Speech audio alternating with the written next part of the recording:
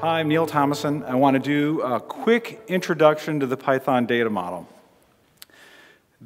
We're going to look at a few elements of this section of the Python documentation, section 3, which is kind of intimidating when you first look at it. So, how many of you have actually looked at this and said, too complicated, I'll do it tomorrow when I have more time? Oh, nice, Cameron, yeah. It has actually got all kinds of goodies in here to make your code extremely Pythonic. So I'm going to kind of show you a few things through a very simple kind of contrived example. Not super contrived, but I derived it from something I had done before. It can look super intimidating. And oh, by the way, I'm doing this in Jupyter Notebook, which I've used a lot. It's a great tool for exploratory data analysis and things like that. It's also great to deliver tooling, like we're going to kind of talk about, to people who are maybe not super programmers. It's going to be on the GitHub, so if you're want to play around with it,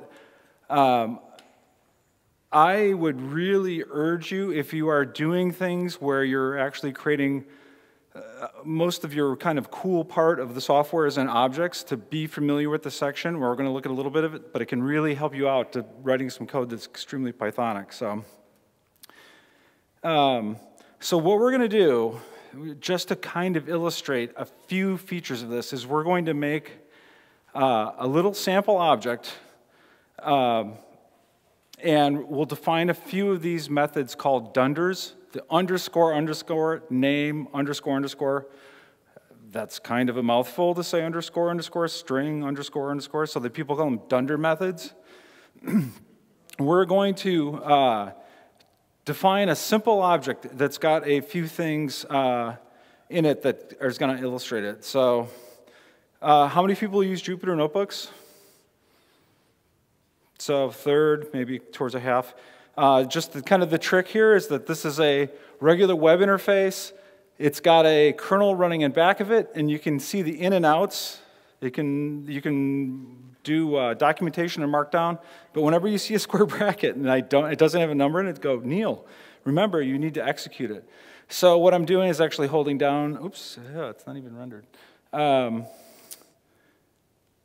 This object is just a little contrived thing that is going to give us, we're going to be able to define a region between two arbitrary points. We're going to randomly sample uniformly a number of points that are specified at object creation time, and that's going to be encapsulated in this object. And we'll be able to look at it kind of in more detail. I don't want to give you guys, get you sick by going up and down, so we can go back and forth on it. I'm going to skip the definitions right now and actually show you what the doc strings will actually reveal. So inside this object, which is just going to be an arbitrary number of points between two endpoints, sampled uniformly, the endpoints are inclusive. There's a handful of methods that we're going to talk about today. I guess I don't want to go blind, so I'm going to try and do this with... What do I do when somebody treats me like what would in C++ would be called a functor? Basically, they're going to take the object. Here, this object we're talking about is called region. They're going to make one, and then they're going to call it. What do I do there? What do I do when someone actually indexes it? When someone says, give me the second thing in this object? Init, that's every object in Python. How do you build one? Iter is super handy, and this is almost the compelling reason to actually dig into this, because what this is going to do is allow you to leverage the Python syntax and create your own semantics. So when you think about iterating over a number of lines of the file, so you're like 4L in thing that knows how to iterate, you can actually do that for any object you create. With that's going to allow anybody to basically iterate across it without actually understanding its composition. What do you do when somebody asks you how long you are? And what do you do when someone says, how do I print? I'm going to actually create a little bit of a dummy object here. This is thing. As you can see, it's just a class, defines no methods, just so we can get a little bit of a comparison between the two. So here I've made two objects, a test thing and then region. Region's going to be between 0 and 2 with 3 points, just to make it so we can look at it. So by default, when you actually say, hey, thing, what are you? This is the default that string gives you back, because print and format look to the thing that they're trying to print and go, do you have a string method defined? This is the default. Basically gives you its address and virtual memory. For ours, we've got, because it's kind of a complicated thing. It's not like an integer. It's not like a hello world string. It's actually got a region between 0 and 2 and a number of samples in it and a point count. So if we were to look at how that's done, it's just a method right here, string, when somebody asks you to display, and I built up my own thing because it's a method in the object, so it's got full access to all the private elements of that object. So, arguably a little bit better, that's string. It's actually got a close cousin called repr, which is kind of supposed to be print the object so that it can be recreated. So that if you define that and you actually define a dunder repr method, when someone prints it, it's supposed to be able to save to a file and actually come back and instantiate the object. String's just like, okay, somebody's asking to print. You know, what am I supposed to do here? Every object that you build, it's up to them to define whether length even makes sense. Our particular thing, the region, actually has a number of points in it. So I've defined that method so that it can answer the question. So when you look at thing doesn't have it has no length, it has nothing defined, it throws up its hands. Now, this is the standard len operator that basically says, hey, is there a length method defined on this? And if so, I'm going to call it. Now, we're going to talk about leveraging the semantics of Python. Length is called all the time. Your objects may or may not have something that makes sense for length, but it may give the appearance of length and it not actually exist. I'm going to show you an example of that. Meaning, you may be indexing a computation as opposed to indexing memory. So here's kind of one of the coolest things of this whole hassle. So here, someone, maybe it's you, the author, maybe it's me, maybe it's somebody that you exposed this class as an API to, said, here, what you want to do is, you don't know any better, they don't know how it's done, they just know it's samples. So one of the things you would do by default, anytime you have something that seems like you can iterate over it, or it certainly has length, is to go ahead and iterate over it. So now, basically, without understanding the composition of this, and using a pretty simple thing here, I'll show it's how to implement it, is this is going to go across all of the samples, which are stored essentially as floats. So when print looks at a float, it's like, hey, I know how to print you, so it's not that exciting. Is the double under iter connected to in? Is that what's going on? Is Python making that connection? Hey, I'm going to show you exactly how it's implemented, although there's some demonic possession. I guess we'll have to go back to this guy and go to the top. Apologies for this. It's actually, since it's iteration, it's a generator, which is right here. So this is the iter method. Anytime you use the syntax and semantics of looping or iterating over something, what it's going to always look for is a dunder iter. This is implemented as a generator, which we've had some talks about before. Super handy thing to actually understand how they work, because they give you the ability to express arbitrary complexity and completely encapsulate it and hide it from people. So what happens is in our for loop, it's like, hey, I'm supposed to iterate over you. Do you have dunder iter? Yep, I do. So what does this do? I'm just going to go across all the samples I've already generated in a region object. I'm going to iterate across them because there are lists of objects, and so iteration is already supported on that. In this case, they're a list of samples, or a list of floats. Yield, this is the generator construct. What this is going to do is cough one up. cough one up, cough one up. And when you're out of them, automatically this construct will raise a end of generation exception. I can't remember what it is right at the moment, but stop iteration. I knew it. It's the beer. And so this feature looks very simple. I'm going to show you an example, though, where iteration is actually computational. So this could be a huge, hairy mess that you need to do for somebody to iterate across it, but you're still going to be able to do simple constructs like this. Just a quick check. So are people kind of following that? Kind of get it or used it? Okay. Okay. So here's an example of actually indexing it. So it's looking into this thing, and anything that has length, you would really presume that you can index into it. Let's see if Emacs is, something about this display is making it mad there. Well, it's actually not Emacs either. But I digress. I knew you were going to say that, Cameron. That's why I had this here.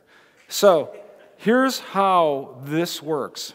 So when you basically go in and use the syntax of Python, open square bracket, something to index off of, and it can actually be pretty general. It has to be hashable, but typically it's going to be an integer.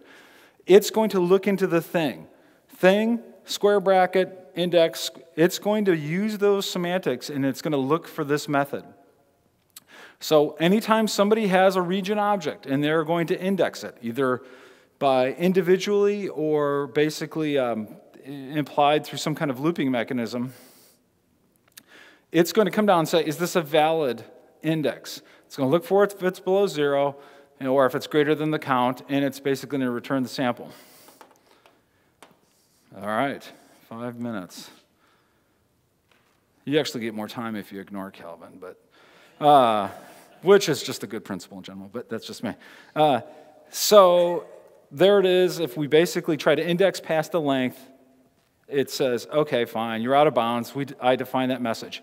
Here's an example of basically using that notion of indexing, but actually providing a computation. Here's a simple function, power of 2. Basically, you give me an index, I'm going to give you a power of 2 back. Here, I'm going to make one of those objects and then print a handful of them. So you see that P2 is the object from power 2 that I made, and I indexed it with 1, 2 to the first is 1, 2 to the second, or 2 to the third is 8. Prints them all out across there. So you can actually do things that are fairly complicated using the semantics of indexing to make some kind of cool things. This is, I don't think, super cool because it's actually kind of confusing. This is the dunder call method, which basically says, hey, I'm giving you the instance of an object, calling it like a function. What should I do? I said, you can go across all the things. But kind of just to bring this in for a landing, it's, okay, fine, so what? Why is that cool? So here's an example of, I am going to define a very simple function called mean. It's going to use the sum function, which expects things to be iterable, and length, as we talked about, is like, hey, if you're a composite object, tell me how long you are so I can do something meaningful. So in here, we're going to do exactly what we talked about before. This is a list of integers. Lists are iterable. It just coughs these things up. You get a sum. Basically, it's 6. You divide it by the length of 3, it's 2. Now, wouldn't it be kind of awesome to hand somebody who's like been like, why can't I load 10 million rows in Excel? Basically do something like this. Here I'm going to make a new region object from 0 to 1. I'm going to make 400 points. I'm going to call the mean on it. So I can expose through my API objects of my construction, hide it, and functions that manipulate them that basically will allow them to use standard Python things.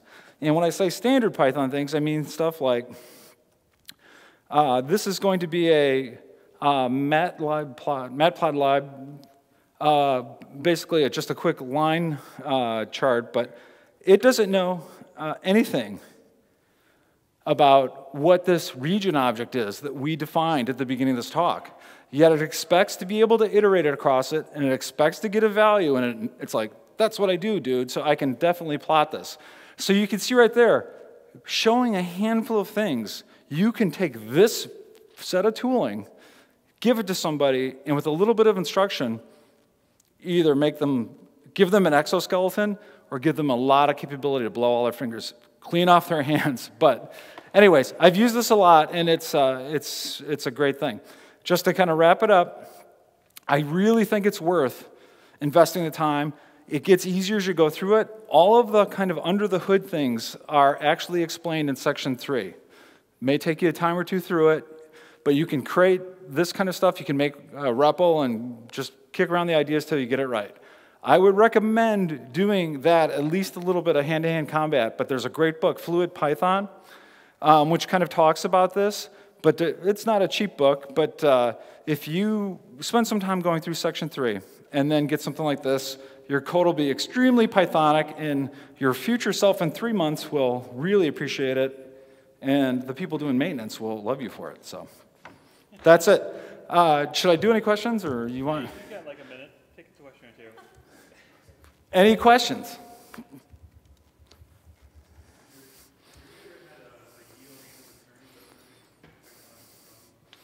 Apparently not. I mean, I'm trying to think,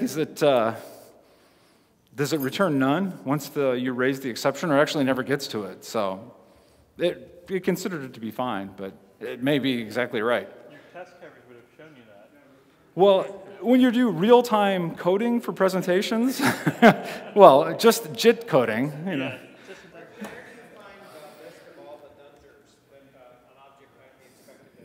Section 3, super powerful thing. There's all kinds of things. Anything that's under the covers, that like sequences, mappings, all of that stuff is explained here. So this is, you know, you're kind of like dictionaries are the, you know, that's the thing that makes Python work. Everybody's got a dictionary. That's a call one, but the stuff we're talking about is basically for class instances, and there's a whole ton of them. I mean, you can override arithmetic operators. So you can actually have multiplication, and you can actually change, you can have defined both of them to actually do left and right associative. It's super cool, well worth kind of looking through. They're all in section 3. Any other questions? One more quick question. Anybody? All right, let's give Neal a big round of applause. Thank you very much. All right, thank you.